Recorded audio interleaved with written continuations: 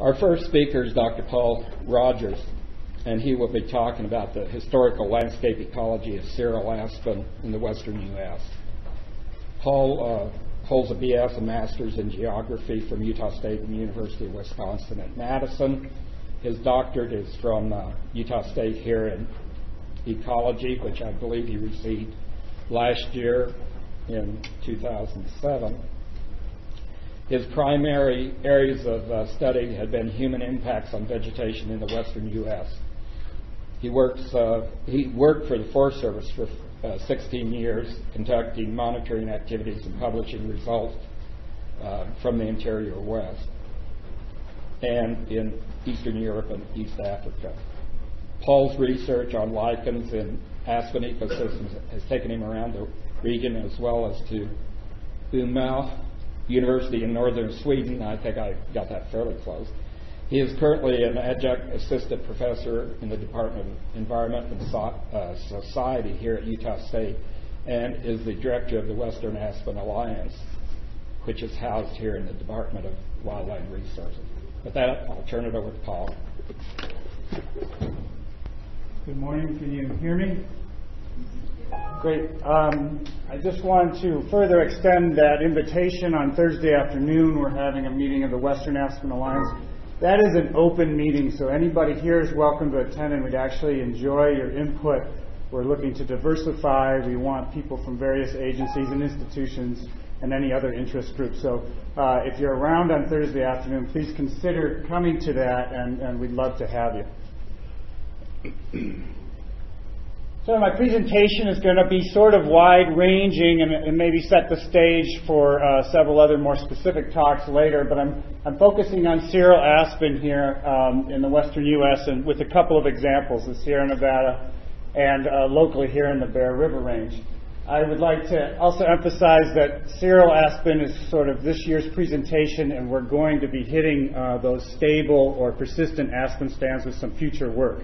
So bear that in mind. Some objectives of this talk: I'm going to focus on this concept of historical range and variability, and I'll define that in a minute here. Past climate and aspen systems, and how those might be tools for the future. So you can see this is going to hopefully tee off the next couple of presentations about future climate. And then a little bit about biodiversity and aspen-dependent species. The roadmap for this talk, I'm going to talk a little bit about the settings of the region and that landscape, the sources that I'm going to be using, and then the sources in the context of historical range of variability. Human impacts will be the body of this discussion and some specific examples, as well as some broad trends. As I said, past climate with a little bit of climate data, and then finally the dependent species, aspen-dependent species. So the setting here. On the left, the map of the Sierra Nevada. You're mostly familiar with that. In this case, we used an ecoregion designation there. So a very large area. I'd like to kind of draw your attention to the scale at the bottom there. In contrast to the diagram on the right there, which is the surrounding area here. The area I've circled there is the Bear River Range. The star is Logan, Utah, where you're sitting here in the Cache Valley. The scale, again, almost an order of magnitude difference between these two areas. So again, a region and a landscape that I'll be examining. The circles or the figures within the yellow boundary on the right are the location of the systematic survey that we did in this area looking at aspen conditions. Just also as a setting here, of the forested land cover in California, less than 1% is aspen. That's primarily in riparian areas. So that's very different, I think, from our intermountain conditions. In Utah, about 9% of the forest cover is aspen. If you back off and you eliminate the pinyon juniper, which is a large part of this statistic, if you take that away and you look at quote-unquote traditional forests, aspen would be about 15% of the forest cover in this state. And so I will presume that those statistics fit these areas in general that I'm talking about. This concept of historical range of variability, most of you are familiar with it, but the idea is to examine your local conditions, the landscape of interest, and try to figure out sort of what are the general bounds of climate and vegetation and disturbance over a century to millennium kind of a scale. And in that way, you can use that information to help you best design your management approaches. Some of the sources I've used here, systematic field surveys. What I mean specifically by that is a statistically defensible means of sampling an area and describing that entire area.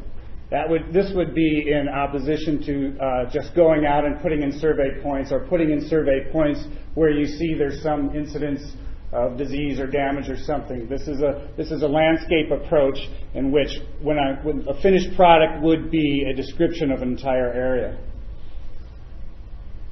I'll be looking at climate data, and in this talk, specifically Palmer Drought Severity Index, historical records, a whole range of things from agency records, fire records, histories of the area, local descriptions, diaries, all of that type of information, more verbal descriptions.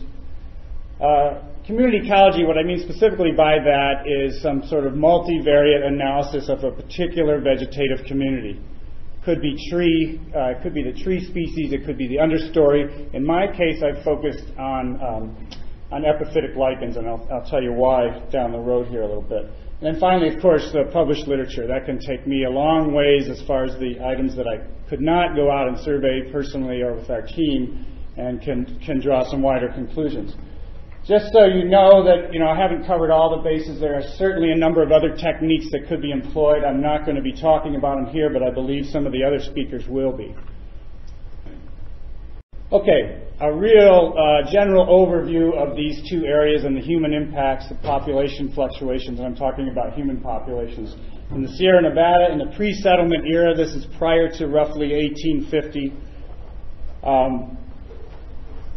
moderate populations of Native Americans in their area, somewhere in the area of 100,000 people living in that area prior to European settlement, some kinds of agricultural activities, modest agricultural activities in the area of settlements. That can be important down the line. Some forest products, root harvesting, food, building materials, a little bit of hunting and fishing, and then some native burning. Again, and we can discuss this later, but I believe that those burning impacts are much more acute in and around areas that are settled as opposed to more remote areas in the pre-settlement context. During the settlement period, and this becomes very important for both locations, so you've got a moderate to high influx of European settlers in that area, of course centered originally around the mining boom, but then these other factors come in too, logging, grazing, and burning as you progress through the later half of the 19th century, and some really high levels of impact. And I'll get into specifics in a minute here. And then in the 20th century, continued high population levels. Of course, everybody knows that California is the most populous state, and most of that population is outside the Sierra Nevada proper, but a lot of use of that area, development through the 20th century, very large and involved water diversion, damming projects, fire suppression has a big impact on Aspen.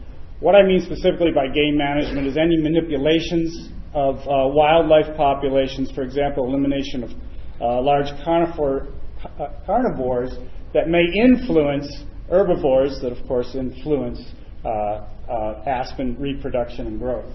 Roads and development, so still a very high level of impact. Let's contrast that with the Bear River range.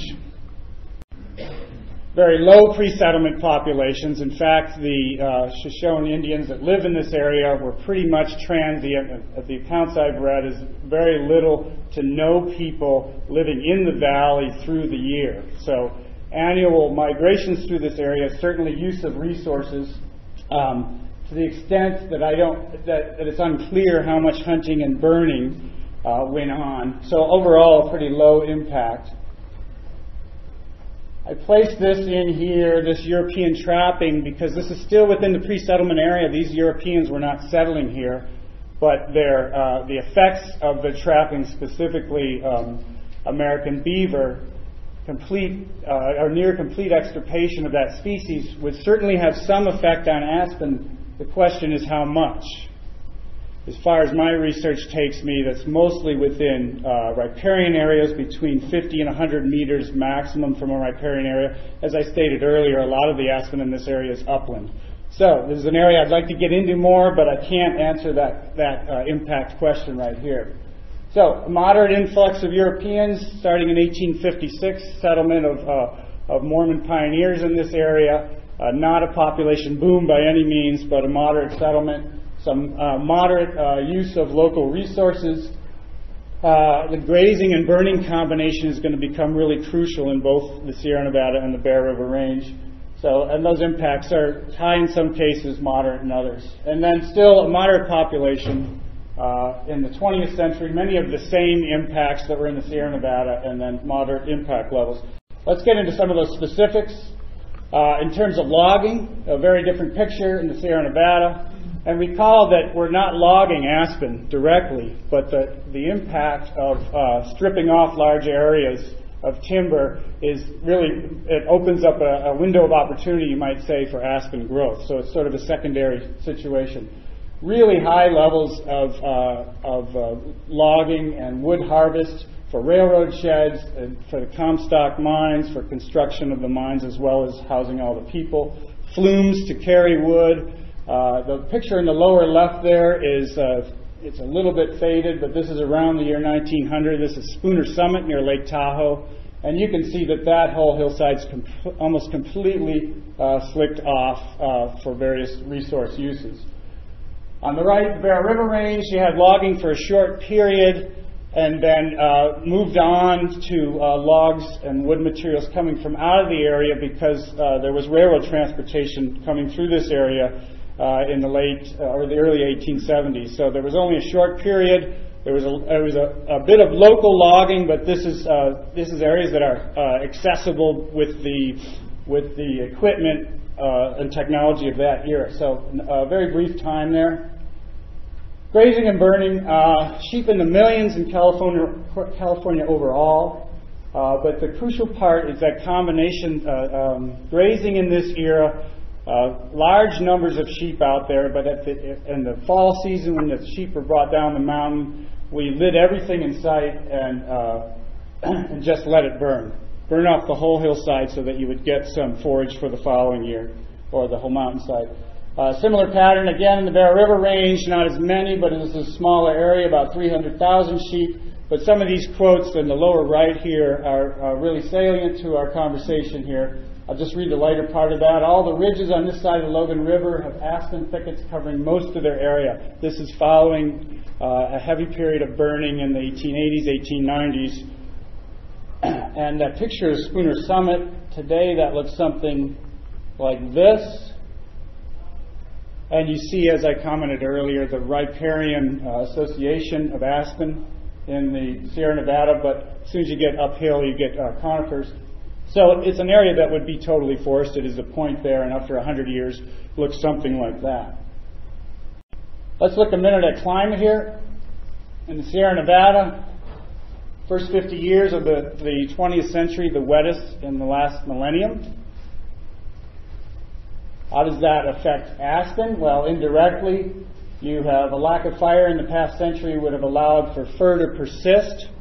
This has commonly been attributed to fire suppression, and I believe that fire suppression has certainly had an effect on the aspen we see today, but climate may have as much or more of an effect, I believe. I'll go to an illustration for the work here. This is a work in progress for the Bear River area. The top graph is the systematic plots that I showed in one of the earlier slides, the map of the Bear River Range. And what this is 47 plots. The number of plots on the y-axis. On the x-axis, you're reading from left to right, is years ago. Years ago from present, so 60, 80, 100, and so on. And this is the years that these stands started out. So you can see that there's a distinct pattern there. About 100 years ago, you get a lot of the aspen coming in that we see on the ground today. The crucial part here is you can probably already pick up this. I've chronologically aligned these two graphs. So again, years ago from left to right. And this is Palmer Drought Severity Index. The thin blue line across the middle is sort of the neutral amount of moisture. Above that means a moist period. Below that, a drought period.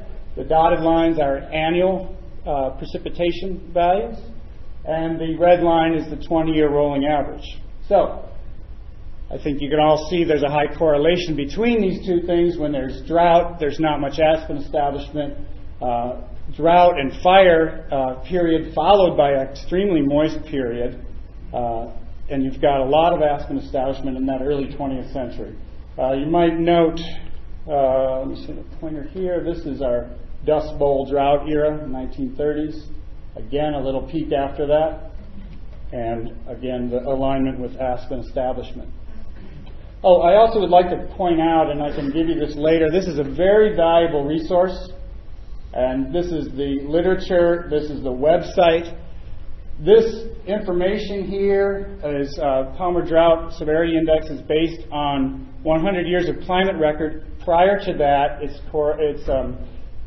tree ring records that's projection moisture. But there's a grid that covers the whole U.S., so you could get this data for your location very easily off the internet. Let's put that in the context of the last 1,000 years. Most people are familiar with the Little Ice Age, approximately 300-400 year period of cooler and moisture than normal temperatures. The medieval warm period, a very droughty period. Again, 300 or 400 years here. There's a little ice age here, moisture. And let me just add in the 20th century line there. So this again is for the Bear River area. This is the wettest period in the last 1,000 years, starting off, and we're in just past the wettest century in the last 1,000 years overall. Of course, there's fluctuations in all of these areas. So, again, how does that interact with human impacts in the area, and how does that affect aspen? That's where this is all going. Okay, the ultimate in aspen succession. You have a small fir seedling growing up within the live aspen there. So at some point maybe that will overtake it.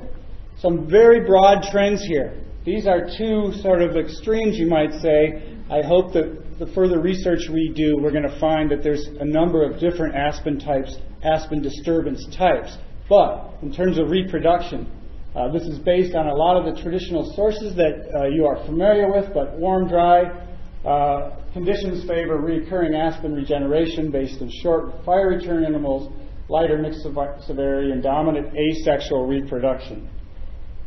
As Johan mentioned earlier in his introduction, we're seeing more and more literature coming out about sexual or reproduction or seedlings coming out. So a different pattern here, you might think of this as maybe sort of a little ice age scenario. Cool, moist conditions favor succession, long fire return intervals, and I want to emphasize I'm talking about the potential for catastrophic fire and the potential for seedling establishment. Some sources here, quite a number of them out of the Yellowstone area and that seeding event following the Yellowstone fires, but also high elevation in the San Juan Mountains, Elliott and Baker, and then this Utah studies on aspen genetics. We haven't related this to climate. This is Karen Mock's work that was referred to earlier, but within stands, large clones, around the boundary of large clones, we're finding that there's a lot more sexual reproduction or aspen from seeding than we thought. How common is that? We're still trying to get a handle on it, but probably not as rare as we previously thought.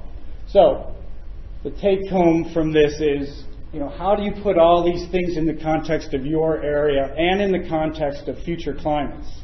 So we know a little bit about how aspen will react. How can we take some of this information and make it work for your particular areas? Okay, I want to spend a slide here on aspen-dependent species. Epiphytic lichens, the reason why I chose this is twofold. Lichens are a fairly simple ecology. They need some moisture from the air, they need some nutrients from the air, and they need habitat to sit on, essentially a tree perch.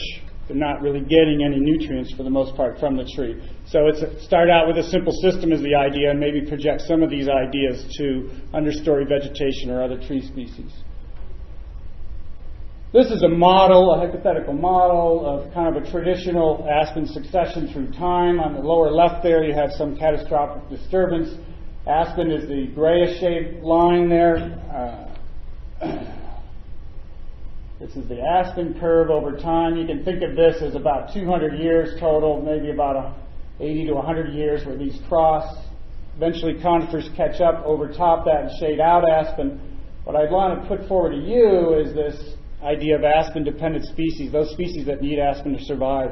They're following the aspen trend, of course, and will drop off precipitously, we think, this is my hypothesis, as aspen does so. I just put in here some of the things that we'll get into a lot more detail with other presentations, but some of those biotic influences. If the lettering's too small there, first at the young age, ungulate browsing, then you have some shading from this period to this period. These bars are kind of the periods that they would come into effect. Diseases coming in aspen stands in this area from 60, 80 years to 120 years having a big impact to start thinning out aspen as they're being overtopped. And then, of course, when you get enough conifers in there, it carries fire well, and that gives you the ability to potentially renew the cycle. Or if there's not adequate regeneration, we go off potentially on a different trajectory. A key question that's been hounding us in aspen ecology for years is, at what point do we lose the viability of this aspen stand? At what point out here to the right does that go away? So, to test that, look at this sort of complex diagram. This is a multivariate analysis of the lichen species and their abundance based on successional classes 1, 2, 3, 4 that you see here, and over again 1, 2, 3, 4. So this is a pure aspen stand. This is an invaded aspen stand, a declining, and a remnant. Those are broad classes, successional classes. What I've used is statistic called indicator species analysis to test the affinity for any given species for a particular successional stage. Those with the little white circles over them are the statistically significant indicators. I won't go through the names of these lichens, and you may not be familiar with them.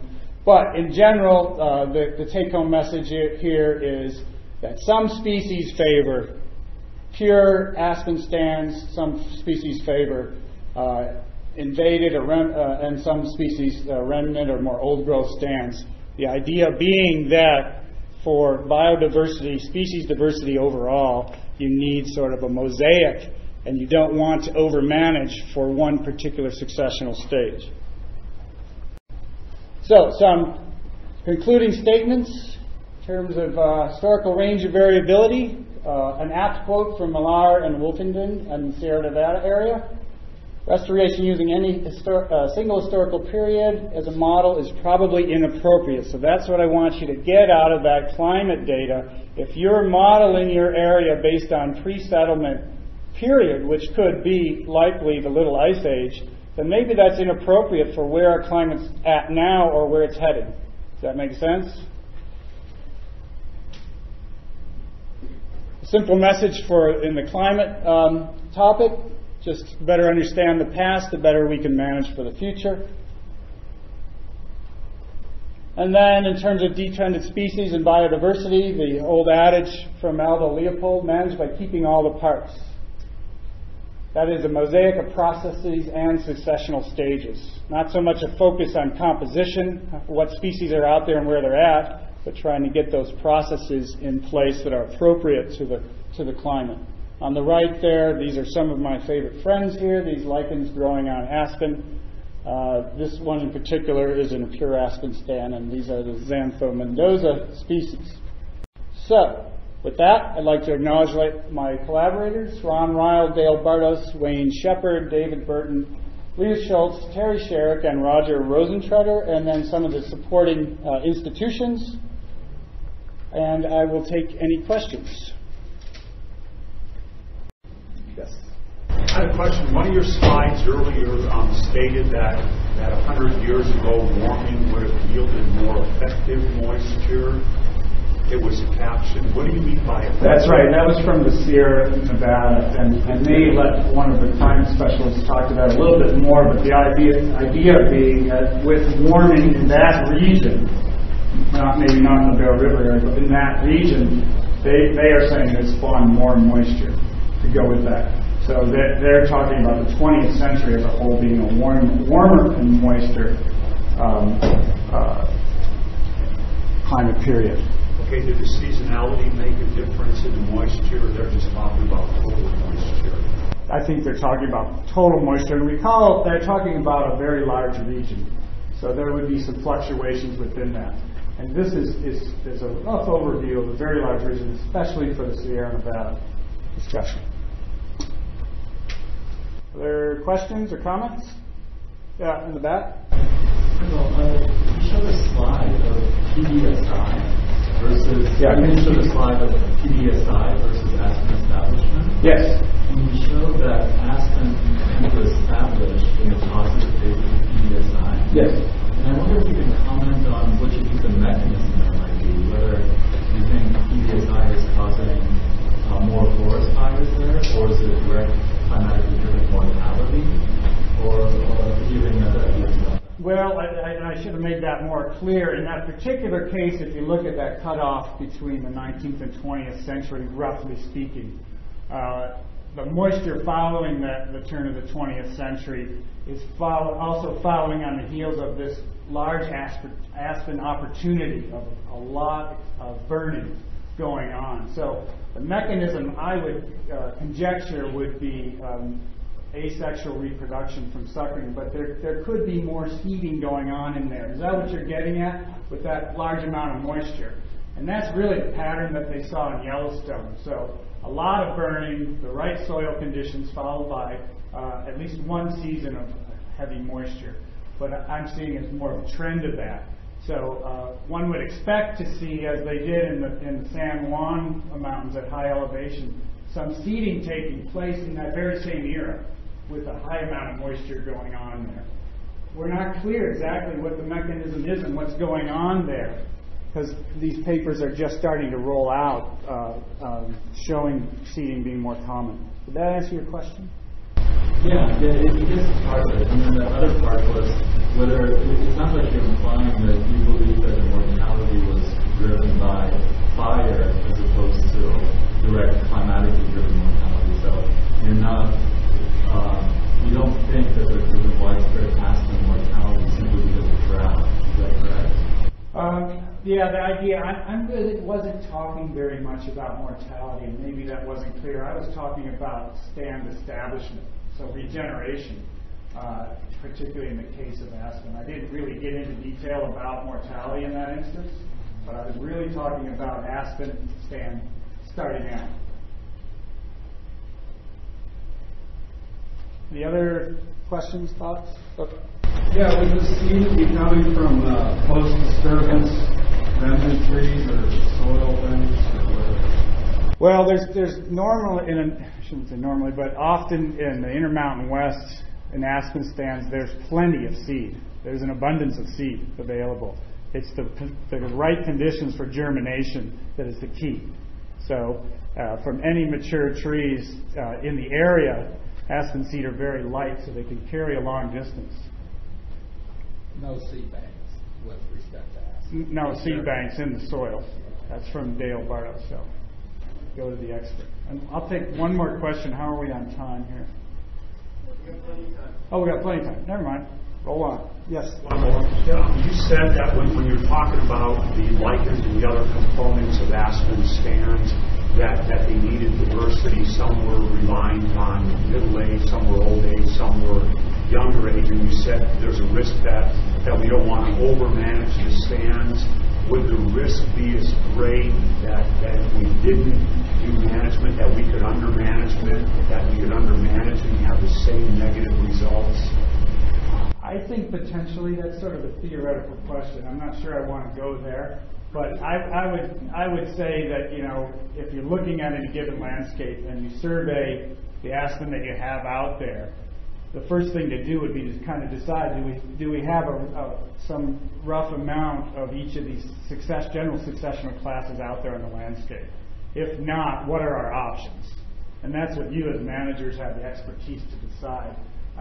But what I'm cautioning against is some broadcast program where we try to dump everything into one bucket, so to speak. A risky approach. Is that fair? Yeah. Others? Yes. That succession of lichen, is that the result of availability of light? Is that what? Well, it's a combination of light and moisture in terms of and habitat in terms of lichen communities. So I think it's sort of interesting that there's plenty of habitat at a younger age, but it takes sometimes decades for certain species to get established. And it's getting the shading in there, getting the moisture to hold those species. But as the aspen tree get older, if you can imagine a stand, there's fewer and fewer aspen, more and more conifers. But those aspens that I mentioned in that general successional trend, the ones that are left tend to be getting more incidences of disease, and more importantly, in terms of lichen habitat, more surface area of a given trunk is having more scarring on it.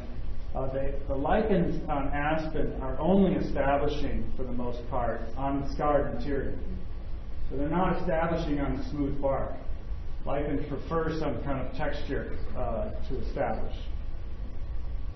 And I can talk more about that because that's a topic I get pretty excited about. So if you want to talk about aspen and lichen succession, we can do that afterwards. Okay. Thank you very much.